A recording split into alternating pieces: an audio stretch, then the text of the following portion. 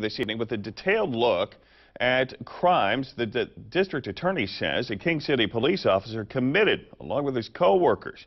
This is all part of that King City cop scandal that continues to grow. This afternoon, the district attorney released details in the search warrant that was used to uncover information about Officer Bobby Carrillo and the department's IT manager. Action News reporter Brittany Nielsen is live tonight with our top story. Well, Dan, the search warrant released tonight gives us more context, really, about the actions of Officer Bobby Carrillo, one of 6 officers that have actually been charged in this case. And for the first time, this describes the police department's IT manager, Kenneth Tippery.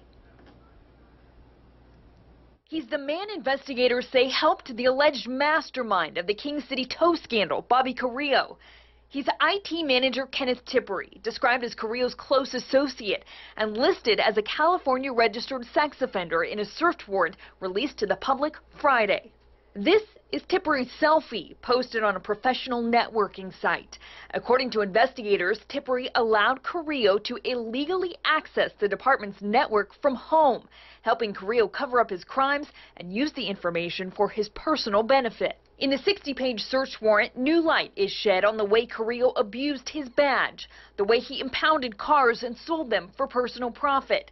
He even, the document says, sold a Ford Explorer to the King City PD's record clerk in 2012. She says she was told many times to waive fees and release cars to people other than their owners. But then she also bought a car, she says, for $1,500, while investigators found she paid as little as $100. And the incident that may have set off the entire unraveling of Carrillo's crimes, a domestic violence call. The suspect, his friend's son. And fellow officer Bowen calling his supervisor when he read Carrillo's police report from the call and found out he had falsified and lessened the crimes, leaving out a chase through city streets and minimizing the violence to the victim. Officer Bowen is described as a 12-year veteran to law enforcement, but new to King City when he reported the falsified report. And his unfamiliarity with Carrillo's established tow scandal could have been what brought it all down. We do want to be clear that Tippery has not been charged with anything at this point, and I talked to the DA this afternoon, Dan. He said there are no charges so far looming for him.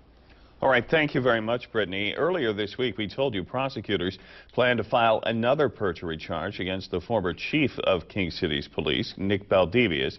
He is already charged with embezzlement and perjury. Prosecutors claim he lied under oath during a hearing in June. His attorney disagrees and says he hopes to dismiss those charges.